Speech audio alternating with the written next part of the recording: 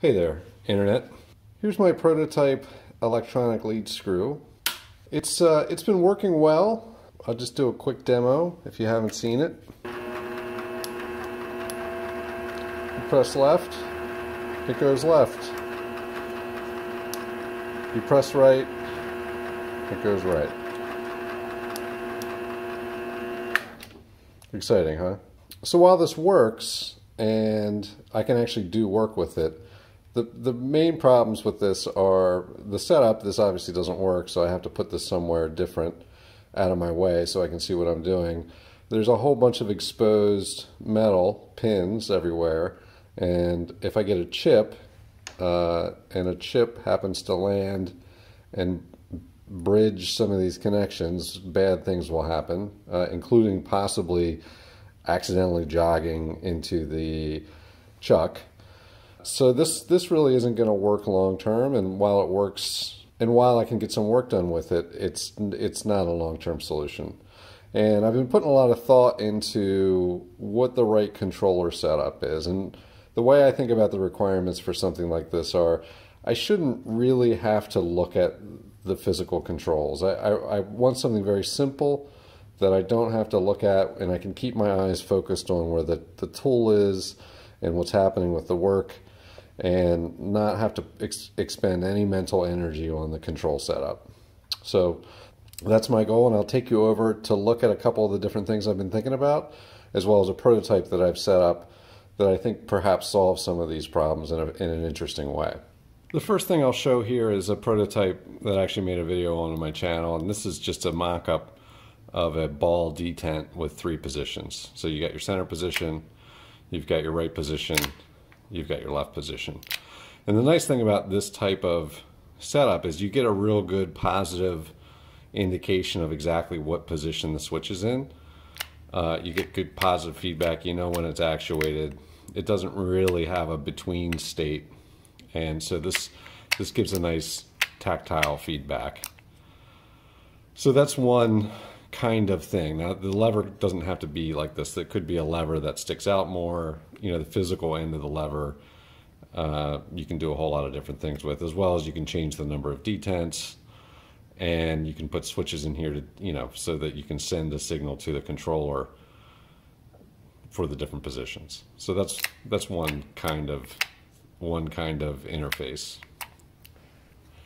This thing, this is designed to have a tungsten, a 1 kilo tungsten cube that sits up here, and there's actually a magnet down here and a sensor underneath, and this is set up so that I can control my lighting in my bedroom, so I can, you know, brighten the lights or dim the lights. And then I have a switch down here, and the way the switch works is I can switch right and it springs back to center, and I can switch left and it springs back to center. And so I can program different functions in there. And the way that this is constructed is pretty straightforward. It's really just 2 springs and 2 micro switches. So when you push it to the right micro switch actuates, and when you push it to the left one actuates. This is the magnetic encoder sensor. So this is another nice, you get a real nice audible cue, and you can feel it click in, and then it registers in the middle. So this is a nice, you know, you want to jog the lathe left, you can do that, and as soon as you let go, it stops jogging. And if you want to jog it the other way, you can do that. You can do the same thing here. Jog right, don't do anything, jog left. But what if you could do something that was kind of the best of both worlds, where you could, instead of buttons that have a singular set of functions, or instead of toggles that have a singular set of functions, you have something in between. So I prototyped this. This is a gimbal motor with a rotary encoder on the back, and I'm driving it with an L298 motor controller, and that's hooked up to an ESP32. And I've set this up with several different modes. The first mode is what I would call just toggle mode. So I have to do some PID tuning. Obviously there's some oscillations in here, but ignore that for a moment. This is a rough draft. But this essentially allows you to just toggle between two different modes. So this could be whatever you want it to be, but it gives you a positive lock on two different modes. The next mode here is what I would call spring mode, and this is kind of like the light. When you push it one direction, it'll send essentially a button press type signal, and if you push it to the other direction, it'll send another type button signal.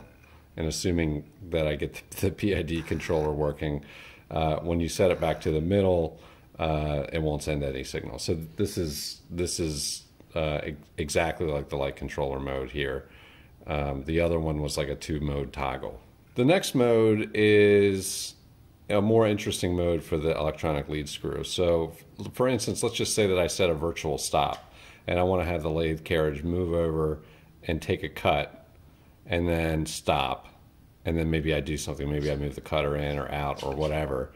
So what you would do is you tell it to go to that position, and it will, the way this is set up is it'll go to the position and wait 2 seconds and then go back. So this would simulate making a cut. Once it's done the cut, it can go back to a neutral position, and then when you want to send it back the other way for another pass, you would press it the other direction. So this is kind of like prompting, it's kind of like prompting the user for the end of some sequence. So let's say you're doing threading on the lathe. You can send a signal back to the actual input that the user can do something that, you know, they can have some awareness of, to know that some state has been reached. The final mode is just another iteration of the same kind of idea. This is a 3-position switch mode, kind of like the toggle demonstrator that I showed you. And you can create an arbitrary number of detents. So you could have 3 positions, you could have as many positions as you want, as much resolution as you can get, and as finely as you can control the PID tuner on this gimbal motor here. The final mode that I don't think I really even need to show, but because this has a rotary encoder on it, you can, let's say you want to have a selector knob that allows you to set, for instance, your feed per revolution. So you could use the same thing that you engage the travel of the carriage. You could actually use that same input so that you can maybe you've got a mode button. You press the mode button and tweak this around, set or tweak the feed per revolution that you want to set, and let go of that mode button. So this would go back to where like the neutral position, so that then you could continue feeding it. So you'd toggle it left at that point and the carriage would go left at the new feed rate. You could also change the amount of torque that gets put onto the controller for something like a rapid mode, where you want to make sure that the user is aware that there's a rapid mode. Maybe it's a little harder to press, it pushes back a little bit more. So there's a whole bunch of interesting things that you can do, combining this kind of this haptic feedback capability as well as the input capability of this motor attached to the encoder. Once you have a smart controller, there's many things that you can do. If your motor that's driving your lead screw on your electronic lead screw can give feedback to the entire system as to how much torque it is using to turn the lead screw, you can actually translate that torque directly into the torque on this controller. And so, for instance, if you wanted to have this set up just like on a manual lathe, set this up so that it actually drives the carriage as you rotate it. As the cutter starts to encounter more resistance, you can actually have this motor provide more resistive torque, pushing back. You're pushing this way and it's pushing back the other way. And that gives you a direct connection to the machine that you're controlling via computer, but it gives you the feel of a manual machine. And that's really the ultimate place that you can take this, is direct haptic feedback of the motor torque acting on the lead screw, which is acting on the work with the tool. And your fingers are pretty good at figuring out exactly what to do as the system encounters different kinds of different levels of torque. So that's a very interesting next step. I'm going to focus this on just the input aspect of it, but one of the things I do want to explore is getting the torque feedback from the motor and then incorporating that into the overall system. So that's the concept that I am working on. If you have any ideas about this, let me know. I'm going to be trying to incorporate this in with the electronic lead screw, and eventually we'll do some demonstrations out on the actual lathe itself. So thanks for watching.